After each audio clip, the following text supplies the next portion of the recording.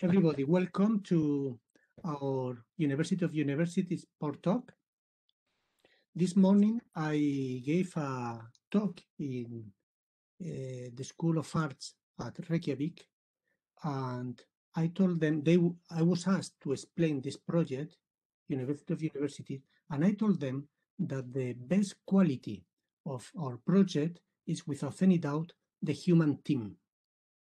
I believe that what we are doing cannot be done in any other way that we do. I mean, we are doing everything free, and I don't know how much, if there is enough money to pay this collaboration between both students and teachers.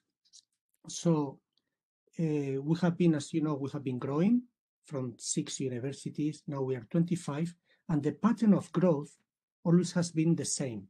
We ask our students Erasmus who was the most interesting teacher in their own schools, or we, of course, continue working with those colleagues, Erasmus colleagues that we knew from the past, that they were working so well.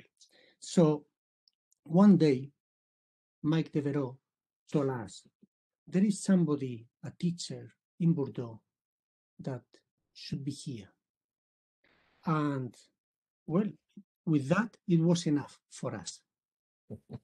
Until some weeks ago, talking Maria Luna and I with Oisin Laulonier, he showed us his collaboration with a group called, the translation in English would be something like the noise of the fridge. And we were fascinated. And definitely we asked him that he had to be here explaining that collaboration. So please allow me to have a toast for Oisin and for all his notes. Thank you. Enjoy your drinks. Thanks for introducing me, and thanks, Mike, for saying nice things about me. It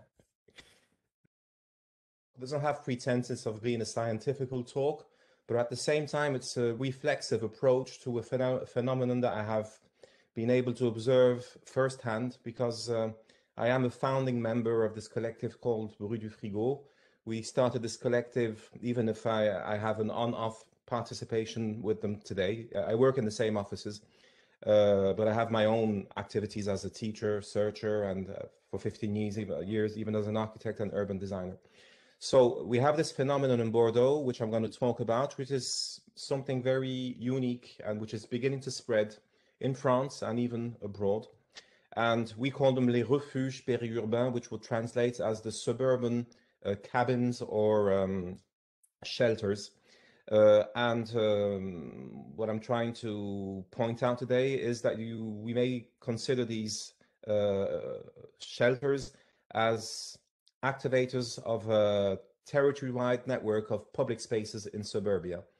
And so I'd like to start this way. Is in French, if you type these two words combined on your favorite search engine on the internet, if you Google it, as the Americans say, if you put périurbain, which is suburbia or suburban or peri-urban, and you combine it with Bordeaux, if you combine it with any other French city in France, you will have pictures of little houses, of highways, of roads, of shopping centers. But if you combine suburbia with Bordeaux in French, you end up with these pictures that pop up on your screen, which is when unexpected the first time it happens to you. Even myself, I was quite surprised. So what are these artifacts? What are these apparently micro architectures that seem to each have a very specific surrounding and a very specific architectural form? If you are attracted by one of these images, if you start clicking, then you very often will end up on this other screen on another site, which is an institutional site of the local land use and planning authority, where you'll come across documents like this one, which is made on OpenStreet. And you see this, the city of Bordeaux, the metropolis of Bordeaux, and you see these little points, these little ideograms that appear around the city. And if you click on them, then they have names. and you even see that you can make reservations, and it's something a bit intriguing. If you superimpose this with a map of the Bordeaux metropolis, then you see that what I've just shown you is included in this area, which is around the ring which surrounds the Bordeaux the city, historical city of Bordeaux, and the first ring of municipalities. This is the whole network of municipalities that constitute the Bordeaux, the big Bordeaux metropolis. And if you superimpose on this these little ideograms that we just saw, and if you have kept the memory of some of the pictures, then you realize that you have these pictures seem to be dispatched on this first ring around this first suburban ring in the metropolis of Bordeaux. So what are we looking at? The other thing that pops up is the name of Bru du Frigo. And to just say, it's not easy for me to speak of Bru du Frigo in a few words, but I will. Bru du Frigo is a collective that was created in 1997 by a group of architects, a group of students in architecture that were in their 4th or 5th year. I was the only one who had recently graduated and who was looking for a job and was fed up being exploited by local firms and looking for some ideals.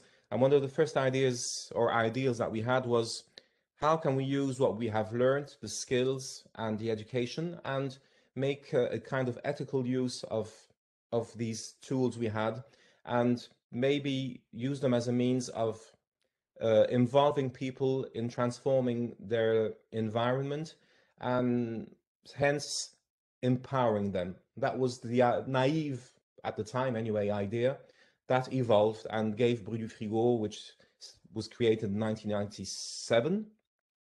So Bru du Frigo mainly is not so much a studio because it's a non-profit. So it's an art and architecture collective that was founded in 1997. It has a core of 5-6 persons who work there full time, and then another layer of people. I'm amongst the other 15 people that gravitate around Bru du Frigo, come in, go out, come in, go out. But I've been on board since the creation till today, probably one of the dinosaurs of the Bru du Frigo. And so all these interventions, this idea of using your skills as an architect, as an urban designer, as a landscape architect, or as a planner, to imagine processes, bottom-up processes that would involve local communities in transforming their living environment and working on empowering the communities through this approach, takes the various forms, mainly artistic. They are always contextual, they are always participative, and they always mix spatial urban installations, microarchitectures, and even they tend to rely on local citizens' initiatives. We never come in somewhere and just throw something down thinking that, okay, we thought of something interesting and this is good for you. So this is just a few of the projects over the years that I'm not going to talk about. This is me, younger. And so there is always a kind of, I always tend to call it a spatial and temporal capsule that is created and that kind of gathers life for a very short period of time, and where there is always a cultural and artistic program which enables us to work on very serious issues in relation to planning or regeneration or even architectural projects. And the work is always done in an interdisciplinary approach with architects, artists,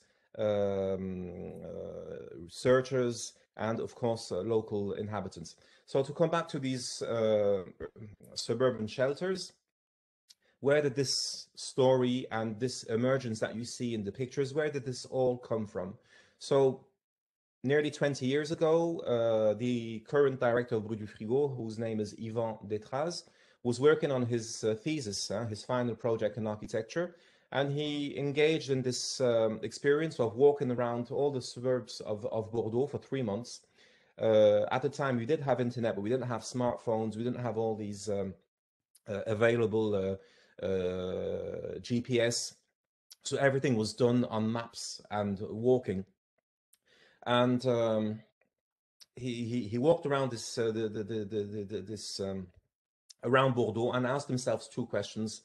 He was wondering if the urban outskirts of the Bordeaux metropolis were produced new forms of public space that were not the forms that we know in the city center and which are mainly inherited from the 19th century or from the medieval times, and did what was called or interpreted as wastelands, did they have the potential to invent new forms of public space for suburbia, and maybe for people, instead of people moving from suburbia to the city center to enjoy public spaces, that they would move from one suburbia to another one to enjoy public spaces of a different quality and a different scale. So what he did at the time is he walked around Bordeaux like a madman for 3 months, and this is all the paths that he walked around the metropolis on foot every single day, and all these were mapped, and then this led to the identification of what was called wastelands of the urban area of Bordeaux in 1999,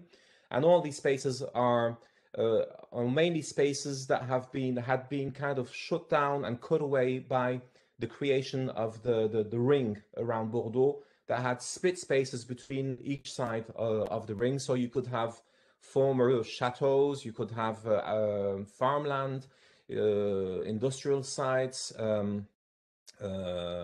natural sites, and they were up till then kind of invisible spaces or considered as rundown areas that did not attract any special attention.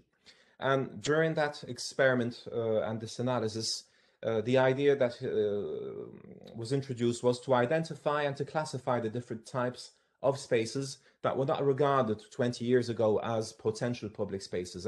It could be an artificial lake, it could be a stadium, it could be German bunkers. It was a whole variety of typologies of spaces and artifacts of different scales. And this produced lots of very interesting maps where you have all the network of spaces classified by typology with all the network of connections. And the idea at the time was to say that if we wanted the inhabitants of the Bordeaux metropolis to give any type of value and then to actually practice these spaces, we had to reveal these spaces, their spatial qualities, and then find means of bringing people in a very non-costly way to use these spaces, and that the use of these spaces by everybody would not mean massive public funding and investments. That was the idea behind it, was to say it has to be cheap, it has to take very little investment and transformation of the site, and it has to preserve these sites and make them visible. And then maybe that was the hypothesis, people would value them and would protect them, and maybe that would go back up into the system and onto the higher levels of and the authorities. So after this mapping was done, we in Bruit du Frigo started doing, you see it's 1999, we started doing what we used to call suburban picnics, and we used to gather in all these places that had been spotted, and we used to be using fax machines and things like that, and we used to invite all the people we knew to come over, and we used to have a series of picnics like that over every month or every month and a half you'd have a picnic. And this was a picnic organized in a network of abandoned tennis courts that we found. So we decided to organize picnics in those areas and start to experiment them, and we started having this growing feeling that we needed to stay longer in these spaces. So used to be a mix of having food and eating together and taking time and discovering the place, and also very often there would be some kind of artistic activity going on at the same time. And this gradually led, because we were moving from space to space, led to creating sessions of suburban hikes where we would explore the outskirts of the city, and sometimes even the very close ones in different situations, and start informing all these maps in even more detail. And this gave rise to a project 20 years ago, which was very simple. And the idea stemmed from this thesis, which was would it be possible, stemming from the work we were doing, to create a network of suburban hiking trails? And that we were convinced of because we were practicing it already. And then we realized when we used to stay there and picnic there and stay there very late in the evening, and we tried once to stay overnight, and we realized that settling down like settlers in these spaces and waking up in these spaces was a whole total different experience of space and appropriation of these spaces.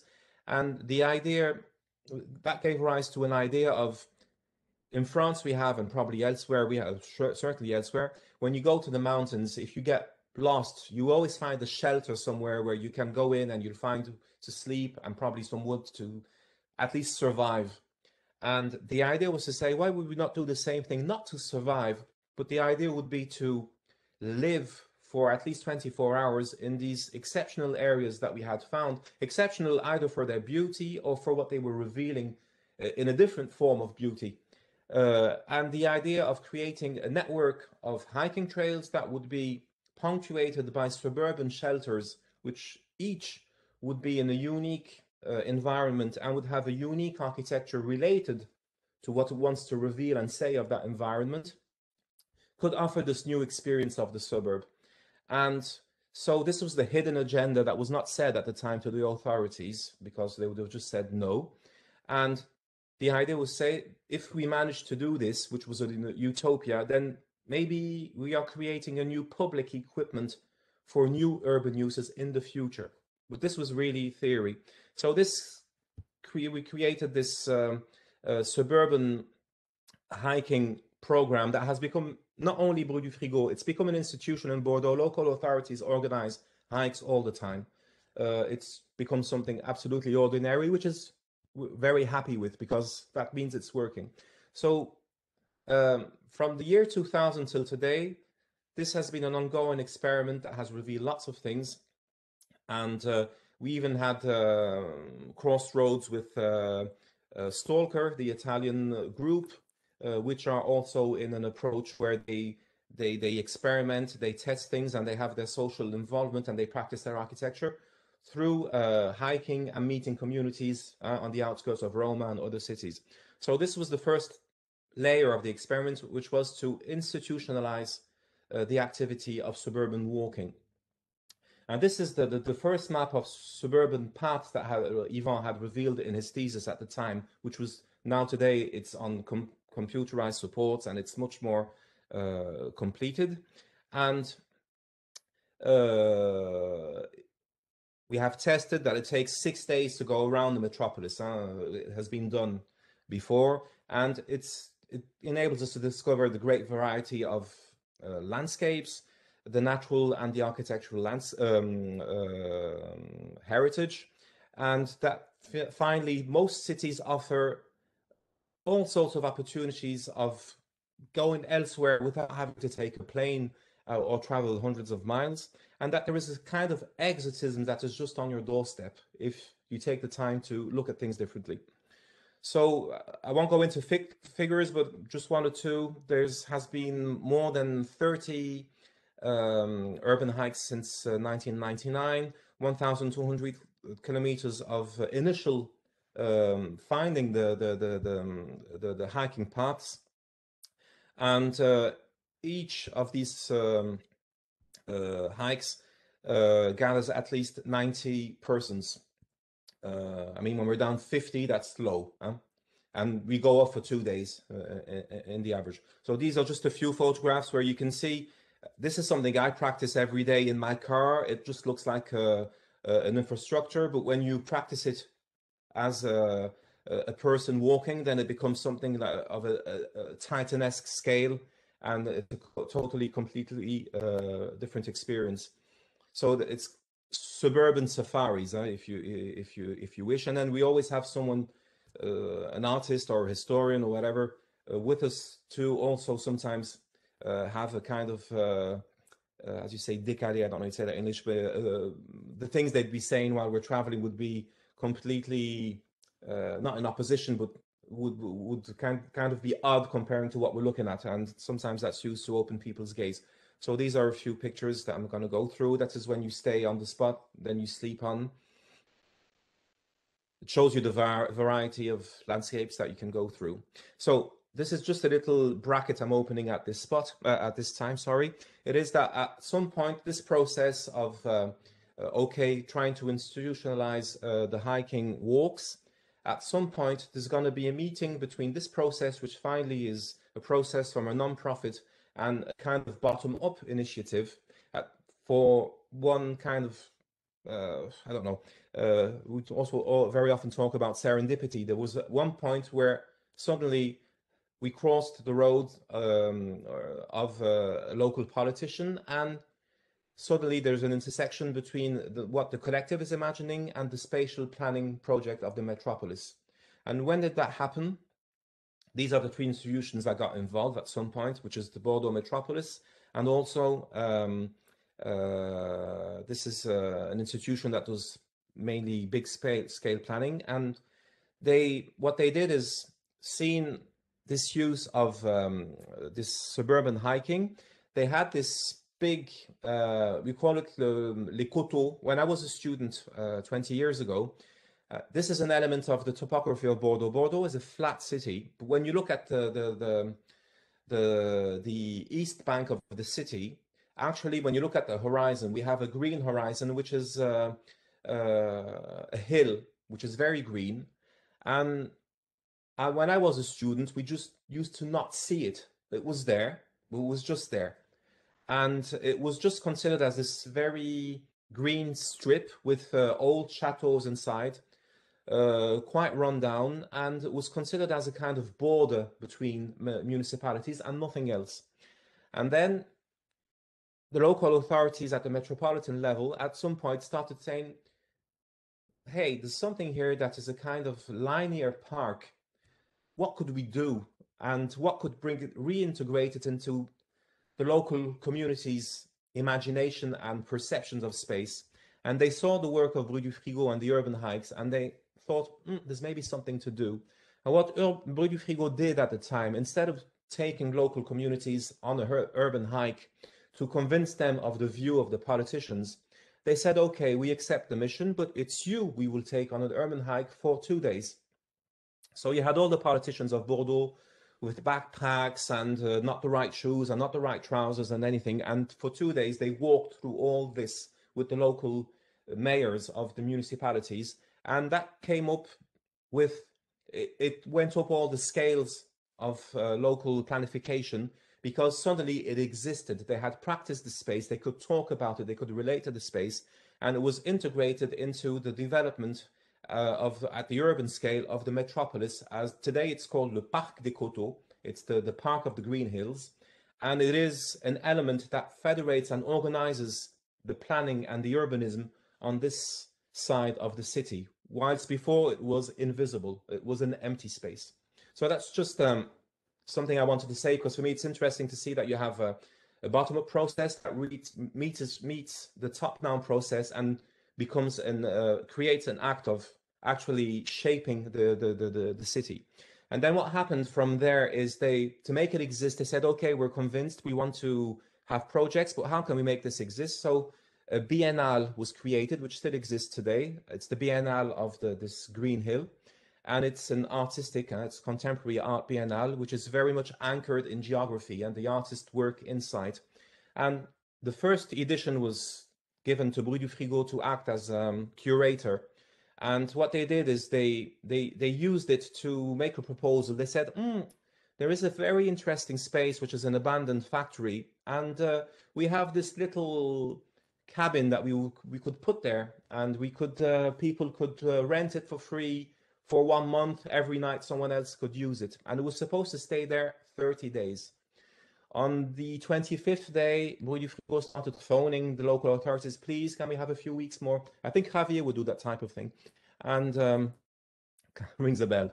And they said no, and then you wouldn't take no as an answer, and to phone other people, okay, you have another month. At the end of the day, it stayed 1 year on the spot. And what happened is it was visited by lots of politicians, and one politician that had also a training in planning saw this installation and made the connection with the scale of the metropolis, and started engaging in discussions, revealing all these a network of natural spaces around Bordeaux of very high land, ecological and also aesthetical quality and value. But for protection reasons, you're not allowed to build anything. And actually, local authorities, their best way of protecting these spaces was to shut them down, no public access. And the discussion that started to get engaged with Bruit du Frigo was to say, if you want people to protect these spaces, they need to know that they exist and they need to love them. And to love them, they need to get to know them. And if you want them to know these spaces, they must practice them. And if you want them to practice, you know where I'm going, you need to hike. And if you want to have a fuller experience, you need to be able to stay on a bit, maybe one night. So you see the cabin we did, blah, blah, blah. Maybe we can imagine something where you could have a network of cabins in all these spaces, and then you could connect them to local loops of farmers, trails, and all sorts of layers of connecting locally to different scales of the territory. And this group of politicians absolutely immediately got the point, because they were trying to position this local authority, which was only known to the populations as the people who take taxes, they treat waste, repair I don't know, electrical installations, but they wanted to give this image, we are working on the living environment. So they were very interested, and we knew they were. So this became, okay, we give you this, you give us something else in return. So what finally was negotiated, I'm giving it very easy, it took lots of time, and sometimes it was nerve-wracking, but the idea was, okay, so the idea was to create all these loops, hiking loops around the metropolis. As you say here, there's 15 daily hiking loops possible, and there's 300 kilometers of loops that you can do around Bordeaux. And that these loops would be punctuated by these suburban shelters, which would all be very specific to each area and would have a narrative related to where they were implemented. And that's when Bruit du Frigo moved into the second step, as I said earlier on, with this first shelter, which was called Le Nuage, the cloud, and went into a negotiation with the guy who used to be the prime minister at the time, Alain Juppé, and into developing this concept at the scale of the metropolis. So this was the first one that was built to stay 30 days and stayed on. The idea at the beginning was these shelters were not meant to last and stay outside, so they would be pulled back in winter, refurbished and put out again when the good weather arrived. So this is a former site where they used to make cement, and that has become a big urban park now. And this is one of the things that kind of brought the gaze of the authorities to the qualities of this space. And then the regeneration project came after. So this is where it is. It's really minutes away from the city center. Then these are other ones that followed. Every year there was a new one. So in the 15 cities I showed you around around the center of Bordeaux. And what is interesting to say is that the two first ones were done by Bruit du Frigo, and then other ones were curated. So this was made by artists with a very anthropomorphical approach. This is very popular if you freely rent one night, you can't sleep because people are knocking on the windows and saying, "Ah, can I come in? I want to see," and so on. It's called the Watchbirds. This is another one which is called the Witch's Star. This is another one that was built in a park. This park was created on 15 meters of a former wasteland, garbage, a garbage site. I don't know how I say that in English, in déchetterie. It's called the empty tree trunk. This one was made by an artist. You see, when it's made by Rue du Frigo, it is more architectural and slightly maybe design and arty. When it's made by artists, there is a whole mythological narrative. Here, it's supposed to be a snake that comes out of this lake. It's a mythogenesis. That doesn't exist. This is called the La Nuit Américaine, which is the technique that you use in cinema to create a night atmosphere in plain daylight.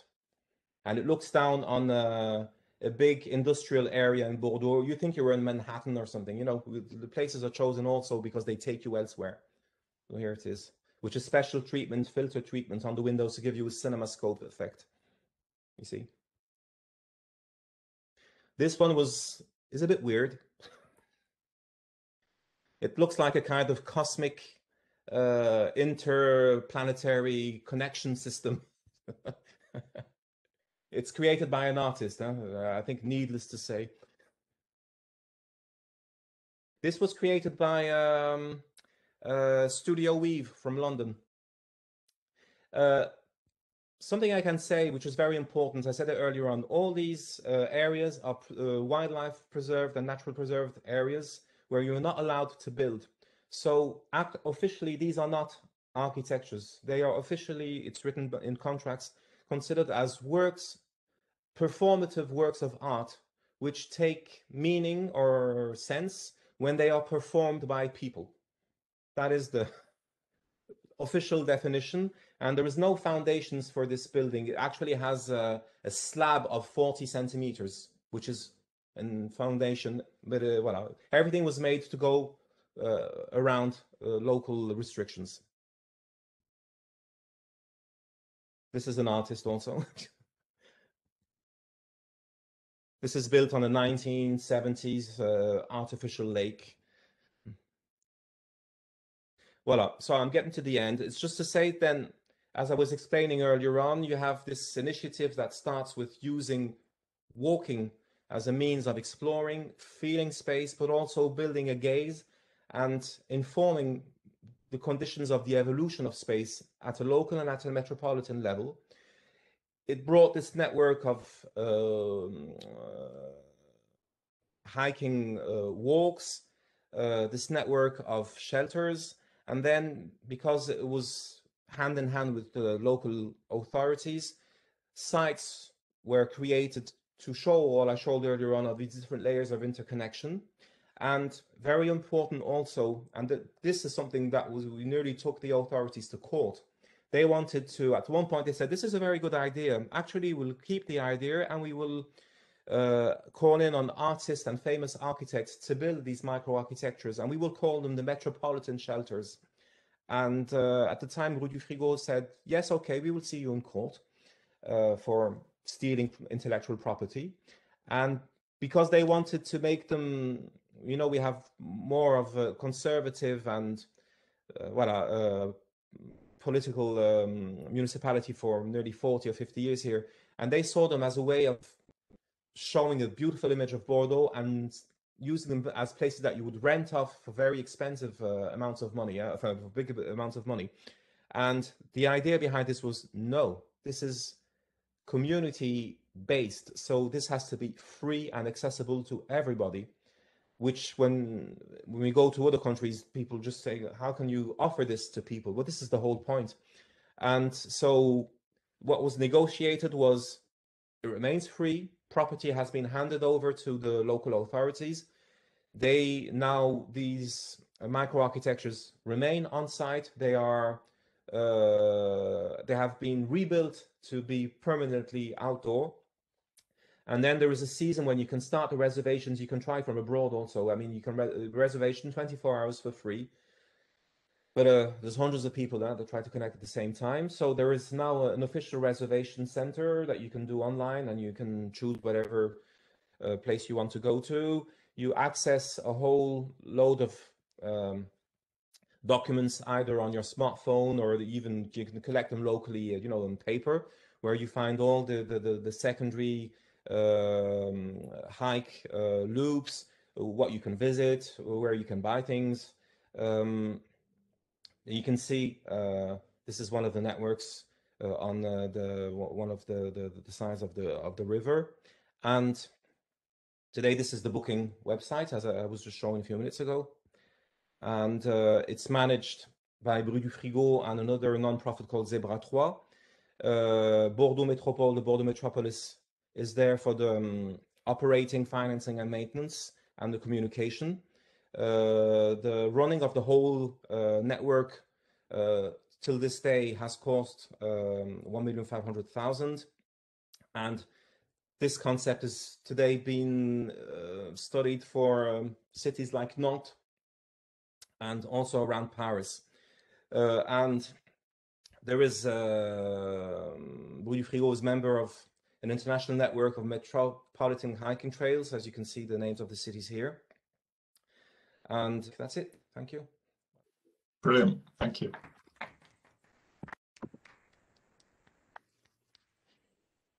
Voila. Merci. Thank you, Oisin. So the idea is I go away while you have your drink. The rules are no questions, and we continue drinking to your good health. Yeah. Okay. Well, I hope you enjoyed it. We'll talk about this in the future because you won't have me twice. Okay. Okay. So have a nice drink and say nice things. Okay. Bye. Bye. Bientôt. Bye.